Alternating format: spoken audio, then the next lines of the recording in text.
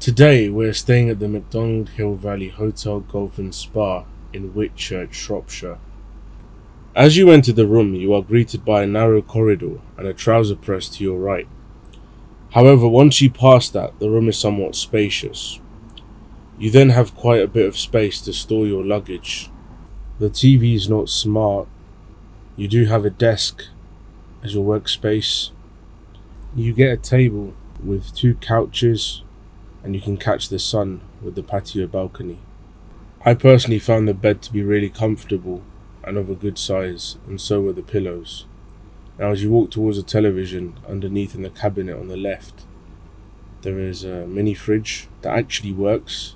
I tested it with a few items, and on your right you have your tea and coffee making facilities. I found the bathroom to be really spacious. Not only did it come with a bathtub, it also came with its own walk-in shower and a nice sized cubicle. Above the toilet there is the radiator for the towels, which is something I've not seen in a long time, but it's really important to have. And finally you have your bathtub. Another good thing is you can store your toiletry bag above the sink. I thoroughly enjoyed using the spa and gym facilities. The pool is really big and the gym has state-of-the-art new machines that you can use.